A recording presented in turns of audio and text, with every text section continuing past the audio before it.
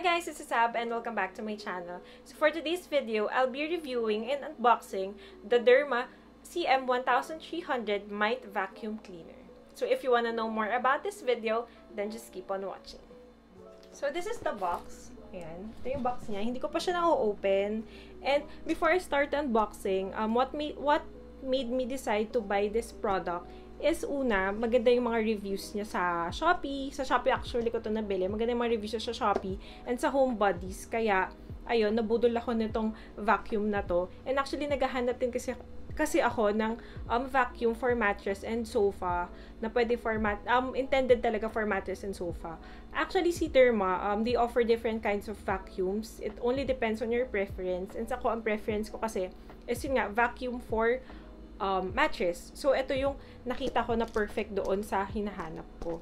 This is actually a MITE vacuum cleaner.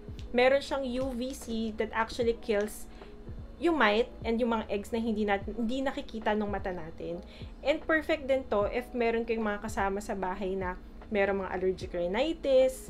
Si baby kasi meron siyang atopic dermatitis. Kaya iniiwasan namin siya na mainitan or maalikabukan kasi nag-flare up yung allergy niya. And of course, ang ginagawa na kasi namin na linis dun sa mattress na ginagamit namin is the usual pagpag. Yun lang, hindi na namin siya na-vacuuman and everything.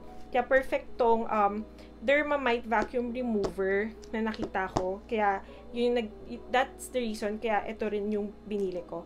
Actually, itong CM1300, meron ding CM1900. Ang difference lang nilang dalawa is yung CM1900, cordless siya. Ito, hindi siya cordless. Corded siya.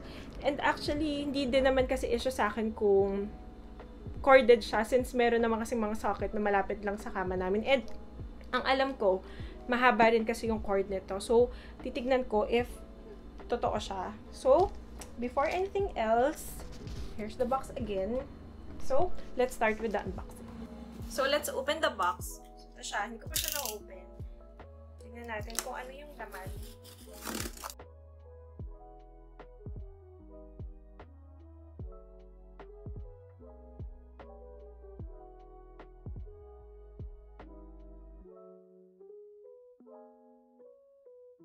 Meron siya kasamang manual, as you can see. Pero napansin ko, wala siyang English translation. Ayan siya. Wala siyang English translation. Though, feeling ko naman madali lang din naman siya ma-assemble. So, ito kasama niya. Next is this one. Isa ata ito dun sa mga section. And this one. Meron kasamang brush. Ito, natanggal lang ata siya, pero feeling ko dito siya nakalagay. Ayan, nakalagay siya dito. Brush to, siguro panlinis dito. Ayan, brush siya. Ito, and ito. And, ito siya. Ito yung vacuum mismo. This is the vacuum itself. So, ito siya. Ito yung cord niya. This is what it looks like. Ayan. Ito atang red button. Ito ata yung nakakatanggal dito. So, let's try. Ayan nga. Ayan siya. Pagtatanggalin mo siya. Ito yung filter. Ayan, as you can see. Ito yung filter sa loob. Not sure. Ayan. At ang alam ko, pwede itong linisin ng tubig. Kahit tubig lang, pwede na to. Kahit wag nyo ng sabunan. So, ito siya. Ito yung filter. Ayan. Ito yung HEPA filter. Actually, bumili rin ako ng extra nito. Ito. Though, ito kasi nung napansin ko, ganito yung itsura niya. Ayun siya. Wait lang. Ganyan yung itsura niya. Medyo nag-fold-fold siya. Ayan. Compared dito sa kasama na free, na maayos yung pagkakaano. Medyo maliwanag lang, but ayan siya. Though, ayan. Bumili ako ng extra para just in case, pag katagalan, masira to, meron akong extra isa dito. So, ibalik na natin siya. Ito yung tsura niya. Babalik ko lang.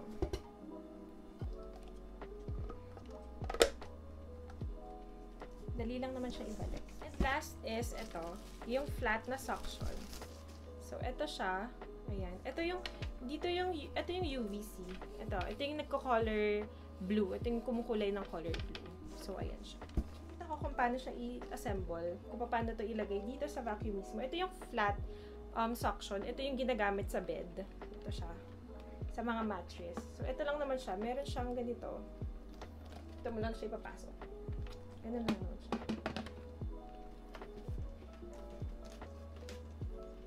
Ayan. That's it.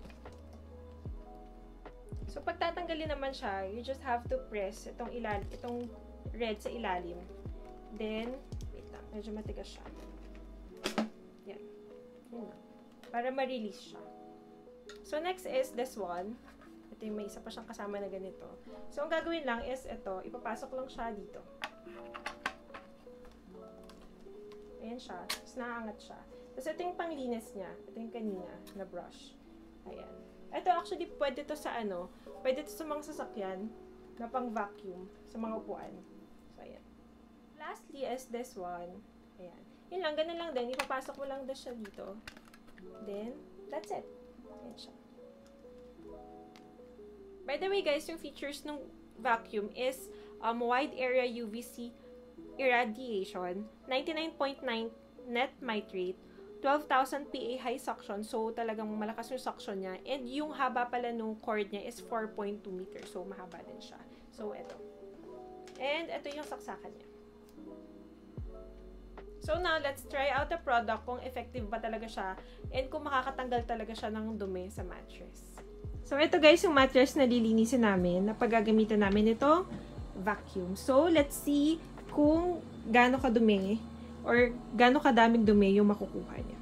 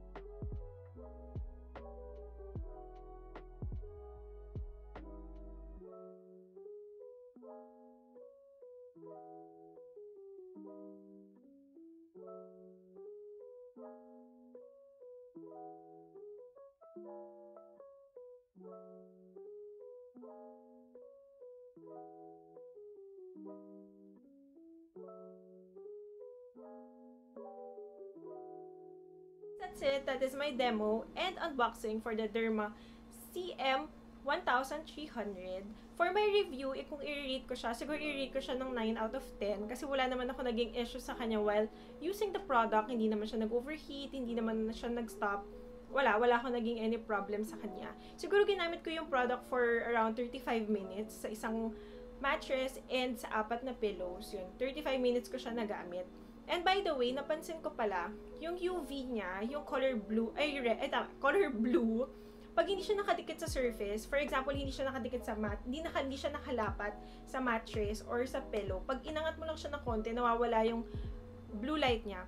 Which is actually good kasi yung UV kasi is harmful siya pag na-overexposed yung skin ng tao. Pansin ko na namamatay siya. Okay siya, lalo na dun sa mga gagamit. Kasi yun nga, hindi ka ma-expose sa UV light, which is actually very good. And for the naman, dun sa bigat, siguro, siya, nag-weigh siya ng around less than 2 kilos. So, okay naman, hindi naman ako nahirapan. Siguro pag medyo nung around mga 25 minutes na medyo sumasakit ng likod ko. Yun lang, pero issues wala naman. And guys, hindi rin siya pwedeng gamitin pala sa sahig. For upholstery lang siya sa mga mattress, sa sasakyan, pwede din siya sa mga couch, ganon. Pero sa sahig, hindi siya pwede. Kung napansin nyo kanina, dun sa after pick ng filter, akala ko, nung nakita ko yung labas lang nakikita, sabi ko, parang onti naman nun nakuha. Pero nung pag-open ko ng filter, grabe, ang dami niya. As in, ang dami. Sobrang natuwa ako. And, yun nga, totoo nga yung, yung mga reviews sa Shopee and sa Homebodies na maganda talaga yung product. And, yun, nasulit ko naman yung product, yung pagbili ko ng product. And, by the way, yung price pala niya nung nabili ko is 2,020 pesos. Nabili ko siya last 5,500, kaya naka-sale siya. Yung original price niya, hindi ko na matandaan, pero nasa around 2,300 to 400 pesos. I'll be putting the link on the description box just in case you're interested to purchase. And ang problem lang niya is palagi siyang sold out. So yun, abang-abang na lang kayo para dun sa mga interested bumili. So guys, I hope you like this video and please don't forget to subscribe on my channel and click the notification bell so you'll be notified every time I upload a video. I hope I'll see you guys on my next video. God bless and stay safe. Bye!